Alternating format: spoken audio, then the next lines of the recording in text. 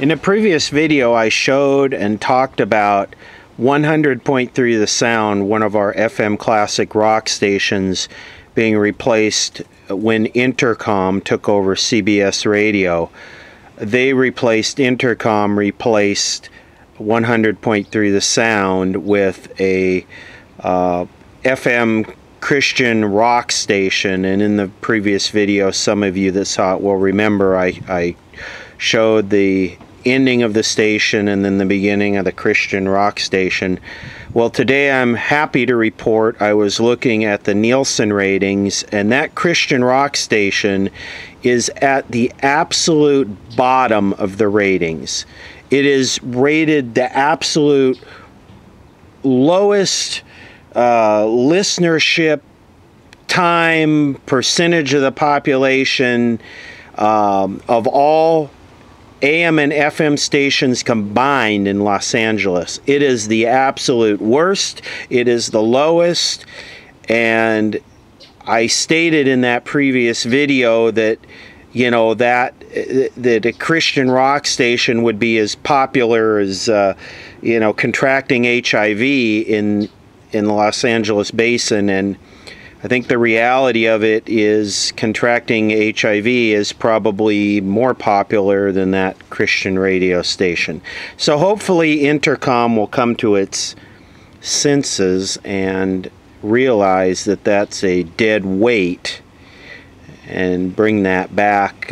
Maybe they'll bring 100.3 The Sound back. That would be interesting. Anyway, I'm a minute and 8 seconds into boasting about something that I had foreseen and covered in a previous video.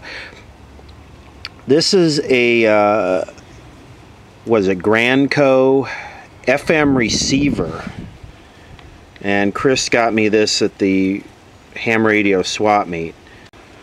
So what is this? It's quite simply a I guess it'd be a 5-tube FM receiver, 6BA6 RF amp, 12AT7, which is your oscillator mixer.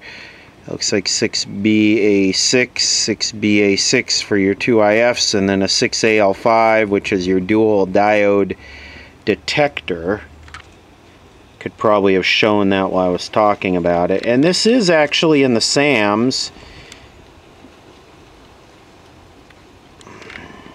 This brings up another interesting point for radio stations in the LA market. I was chatting with Speaker Freak 95, and he was talking about iHeartRadio, iHeartMedia, and I was saying, well, you know, a lot of the big stations in LA were CBS. CBS kind of owned the LA market before Intercom took over. And the top rated stations, and I give the Nielsen ratings about as much credit as I do CNN, but the Nielsen ratings are show K-Big and Coast 103.5, which are both iHeartMedia, as the top two.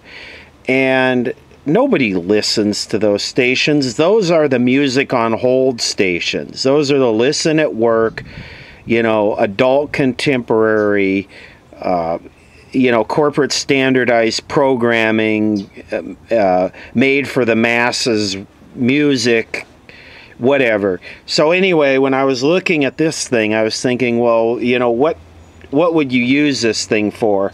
And the thoughts that came to mind were like maybe music on hold for a phone system, maybe like PA for a grocery store, you know, music over the 70-volt line system in a grocery store, background music for something. Or I guess this having a line output, this does not have an amp, this having a line output, if you had one of those old radios, AM All-American 5 radios with the phono input on it, like the higher end ones did, you could possibly just plug this into that and then have, you know, an AM FM All-American 5 tube radio. Anyway, I expect this to work. That could be a gross mistake for me to assume that, but I'm just going to assume that this works. I mean, there's not much that could go wrong with it. So we'll hook it up and see how it works. Maybe we could listen to a little bit of that 100.3 whatever it is now, and that way somebody will be listening to it in the LA basin. I mean, we wouldn't want that.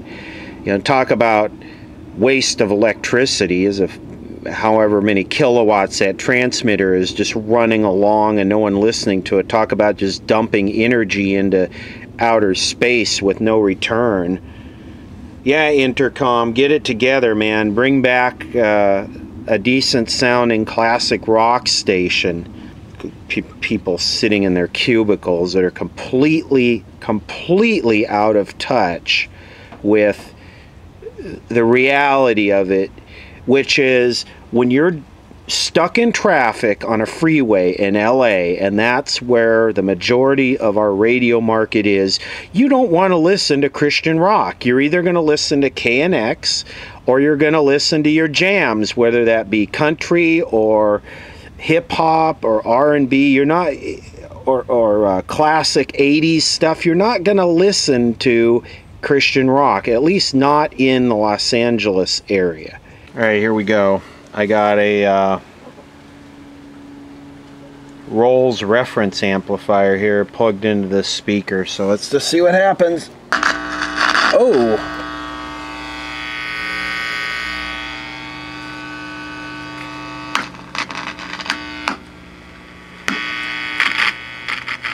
Is that a bad filter? What is that?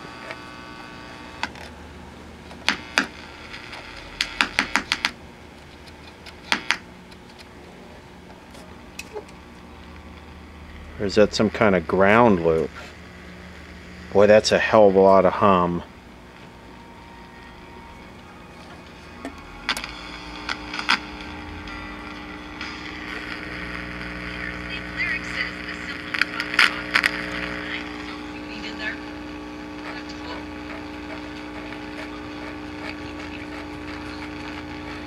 Well, it's working, but we got a lot of hum here, like a ground loop almost.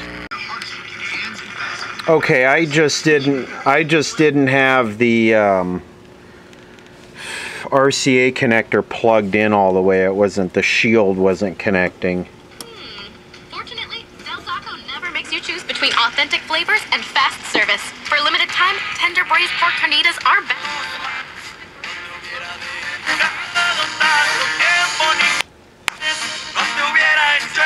KFC $5 fill-up deal. You also get dealt mashed potatoes and gravy, a biscuit, a cookie, and a drink with this here deal. I can't keep dealing this deal forever, though, so you have to go to KFC soon to get the two-piece all-white meat $5 fill-up, because it's only 800-247-5.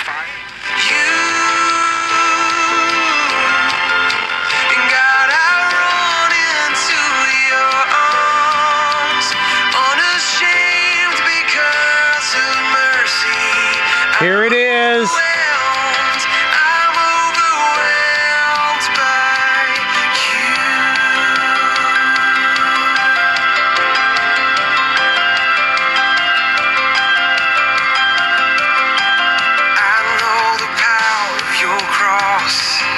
Here it is, 100.3 K-Love, actually KFAIL, absolute lowest rated station in Los Angeles. Hiring's better when you've got your short list.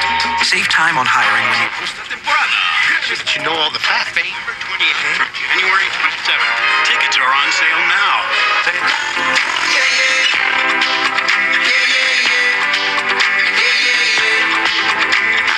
Dr. Yearly. Living like an old geese. Quick release the cash, watch it fall slowly.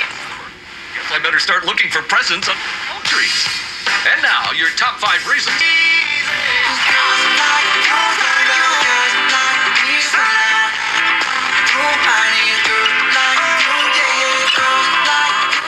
So this right here is like probably 104.3 K-Big. And this is one of the top rated number 1 or number 2 stations. And this is the kind of station that this thing would be on in the back room of some convenience store, grocery store, you know, or music on hold or whatever, wherever you'd play this type of music. More music, more variety. 104.3 High FM.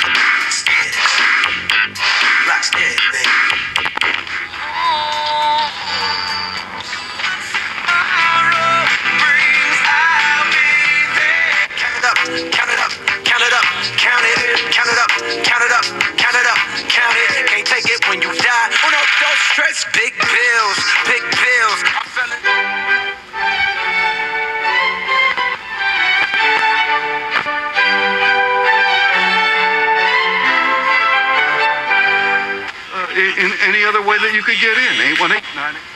Anti-slavery fund. But then Cash makes this point.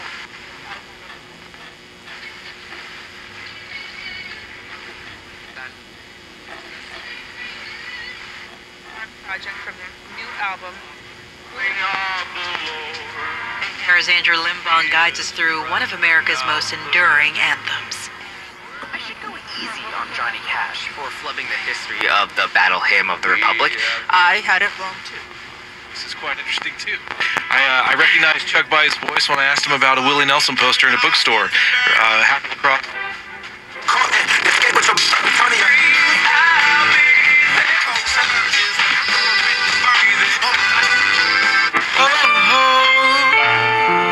Realty license ID number. One of those songs where you love it after just one listen. Here's Loud Luxury with Body on 97.1 Amp Radio. Make a sound.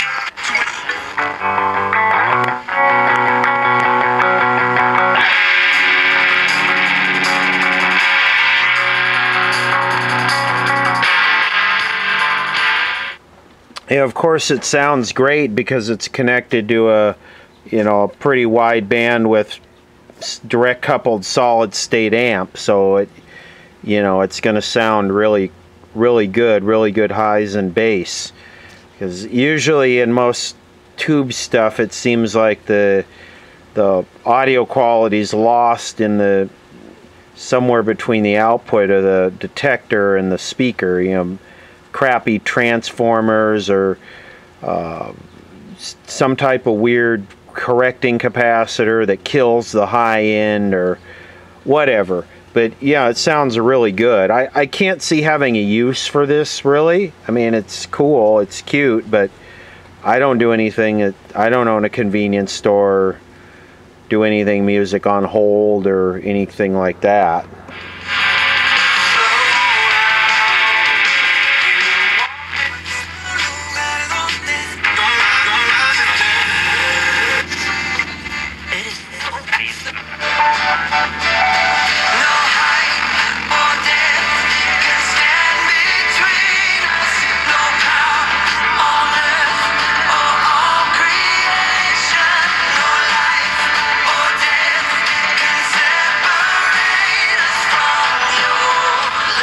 Hey Intercom, I'm listening to your failed experiment.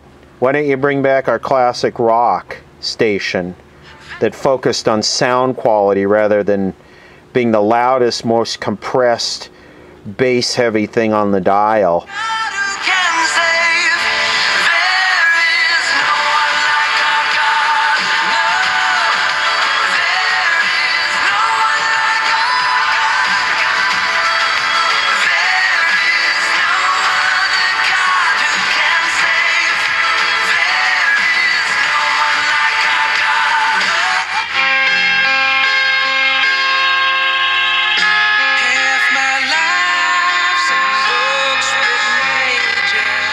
And this is K-Earth 101, which is right above the failed K-Love. And this is, 80s, 70s, and 80s, and early 90s stuff.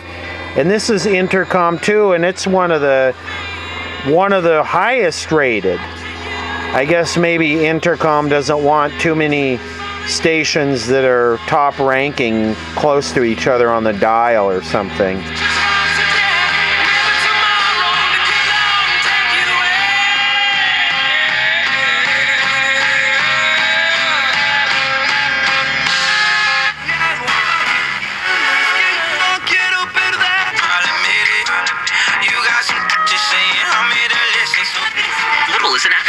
A quick visual on what I was talking about. Here's K-Big and Coast, which are your basically fill music, your over the 70 volt line in the grocery store, and those are both iHeart, and then K-Earth, which is the one I was talking about, and KTWV, which is the wave.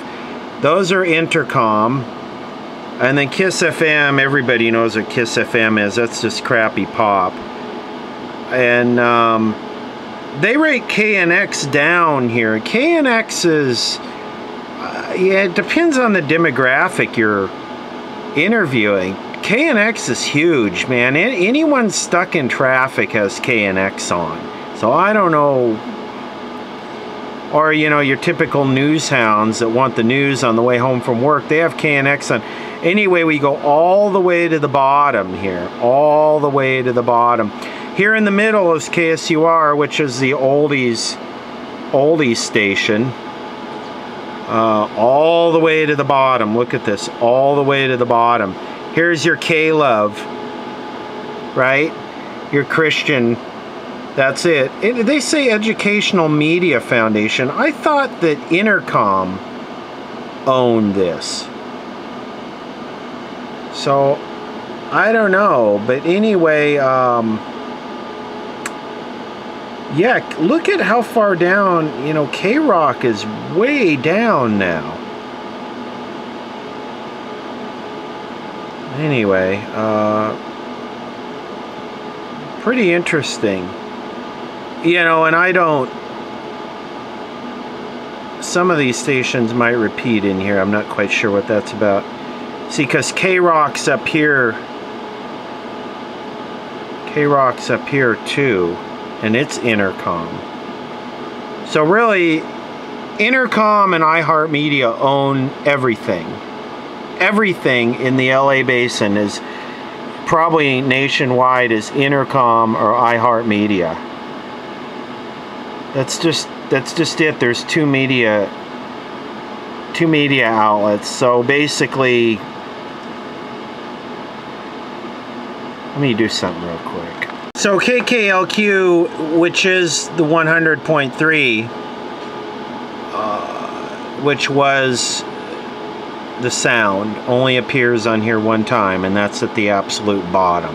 So, way to go, Educational Media Foundation. I could swear that was Intercom. Maybe they sold it off. Maybe they had to sell it off because of some type of monopoly thing, but KJLH taxi license? I wonder what that's about. Anyway, yeah, you know, the media consolidation, pretty much 3 or 4 companies and 3 or 4 social media sites on the internet control the minds of America now. I mean, forget outside interference. You want to talk about a monopoly on our minds and on our on the information we see. How much more blatant could it be than right that? You know, iHeart, Intercom, Facebook, Google, and YouTube own the majority of people's minds in this country.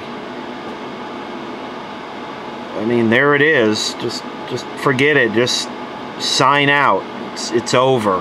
They got you right where they want you.